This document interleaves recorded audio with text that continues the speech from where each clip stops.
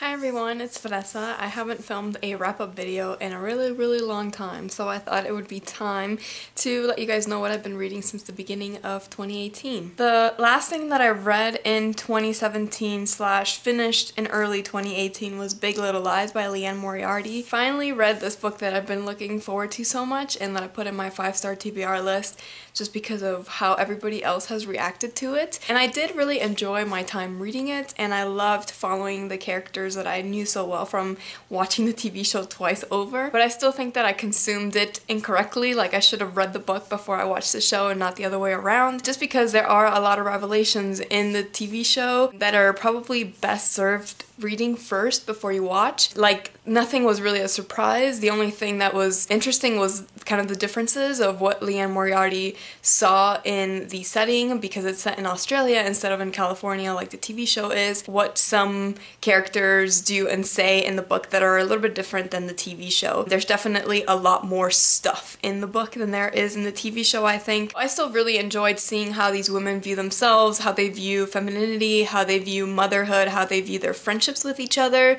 slash kind of frenemy relationships that they have. I think that was one of my favorite things about the show, kind of like how it all seems one way, but really they viewed things differently and they viewed being women differently in their heads. For me, it was lovely to just get more of that. Forever, I'll love hearing about Madeline and Celeste. They are my two favorite characters. I don't really care that much about Jane, either in the book or in the show. I just love Celeste so much. She's my favorite out of all of them, and Madeline, with her snark and her humor, is probably a close second. I also really think that the show does a way better job at being subtle about the intricacies of their lives, motherhood, and how they view each other, because I felt like the book, not that it had an agenda, but I thought that the book had like talking points, and I just liked that experience, that subtlety and that nuance a little bit more in the TV show. I would still definitely highly recommend, and if you are planning on watching the show, just read the book first. The next book that I read after that was a memoir. It's The Glass Castle by Jeannette. I finally got to another really anticipated book that I've been thinking about reading for a really long time. I got this one on audiobook just because it was available at my library. I really enjoyed the audiobook experience because the author is the narrator as well,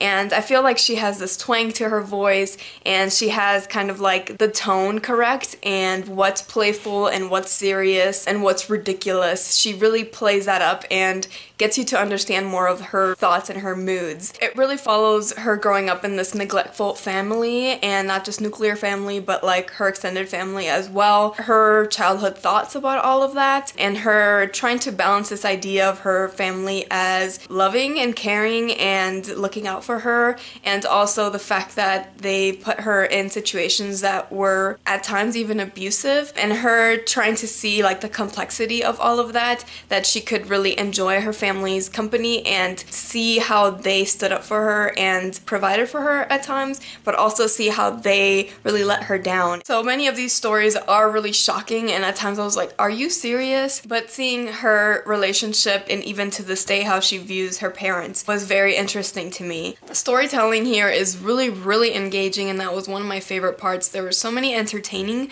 aspects to her stories. The pranks and the things that her and her siblings would get into were sometimes really silly, and that's probably my favorite thing about this book, is just how pulled in you are by her narration, because they're just so different from what you're expecting or what you've ever heard from childhood stories. The next book that I read in an effort to be more financially sound in the new year was The Financial Diet. Let's talk about the positives first. I thought that this book was really beautifully designed. It has great charts, great illustrations, great pictures, great inserts, and I just really like the look of it. That's really cute. So I enjoyed it for that. And I also really liked the way that it was organized, because they tackled a lot of different financial subjects. So chapter 1 is budget, chapter 2 is investing, chapter 3 is career, then it's food, home, love, and action. They divided it in a way that I thought was approachable and easy to understand. But I will say that I thought that Some of the chapters were a lot more necessary than others, and I kind of wish they would have cut some of them and just added more things for the ones that I thought were more important. So for example, I don't really need a book to tell me what kitchen supplies I should have, and that's part of their food chapter, and like they have recipes in here that you could kind of whip up. I feel like those are things that I can just look up on Pinterest or Yummly, and not things that I really need a book to tell me how to do. There's also a lot in here about like what your wardrobe should look like and what are like some staples you should have in your wardrobe that will last you a really long time. Again, I don't need somebody to tell me that. That's something that I can look up on Pinterest, and I don't really think that a lot of other millennial women are looking for that kind of advice. What I really wanted, and what I think most women probably want, is more of an idea of how to budget, how to finance, how to start investing, how to start saving, and I really like those chapters the best. So like the first half of the book was a lot more interesting in the subject matter because I was learning new things than the back end of the book. I also thought that the humor in this at first was really funny. Chelsea Fagan takes his whole like outlook of we're millennial women, we don't know what we're doing, we don't have our shit together, we need some help. I thought that that was really funny and relatable, but after a while, even though this book is really short, that got a little bit gimmicky and slightly repetitive to the point where I was like, okay, I don't really care about hearing you try to make the same joke again, even though you just did it like a page ago. There's a lot of quotes in here that they make into really huge graphics, and they are so similar to each other. This one says, feed yourself like you were a welcome guest in your own home, not an ex you were trying to get rid of. And now let's compare it to other ones. Waiting until you're rich to start caring about your money is like waiting until you're married to start dating.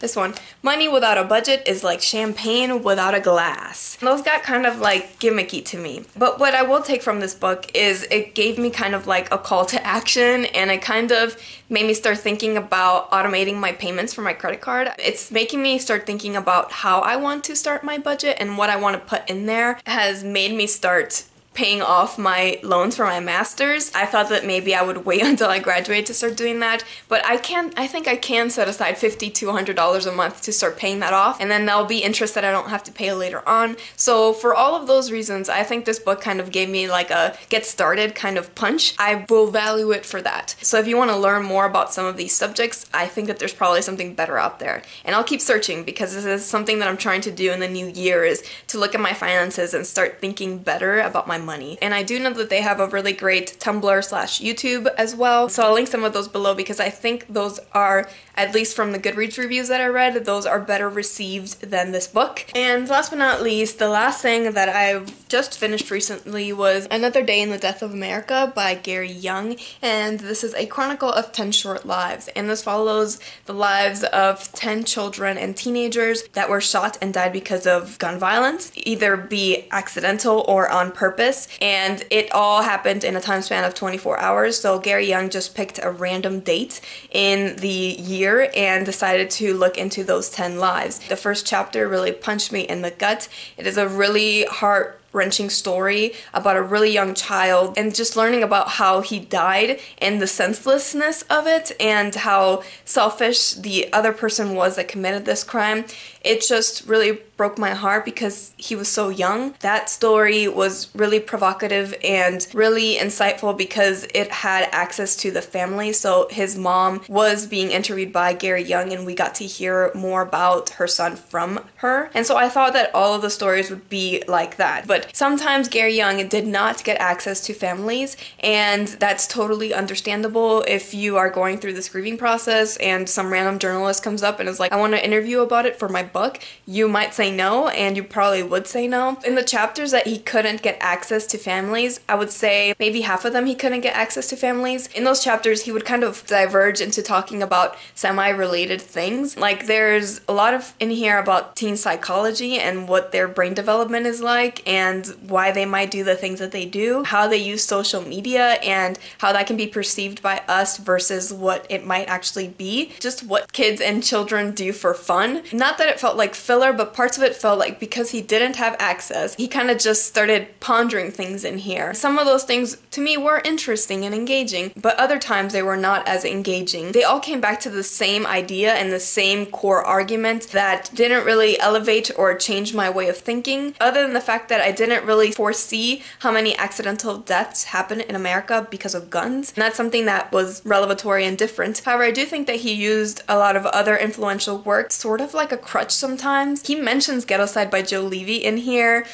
probably more than 5 or 6 times, and he puts an extensive quote in here as well, which is like her main thesis in her book. I just felt like that was not adding as much just because I have already read that book. He also mentions Michelle Alexander's The New Jim Crow in here often, and I just felt like maybe he needed to do more of his own research and come up with his own arguments than just use the structure of Following 10 Lives and having that fit into the ideas that he already had by other influential work on these subjects about gun violence and race in America. This book was a lot more successful when we got those family narratives than when we didn't. So I would recommend you checking this out, but definitely if you haven't read Ghetto-Side, I think that's a way better book than this. It's just because from how many times Ghetto-Side is mentioned in here. I read this as a buddy read, and it was really interesting to hear Bibliotech, who comments on my videos often, have her tell her idea of guns in her country. So it was also very interesting to just hear it from another perspective and have that kind of comparison going on while I was reading this book. And I quickly wanted to mention what I'm reading. I'm currently reading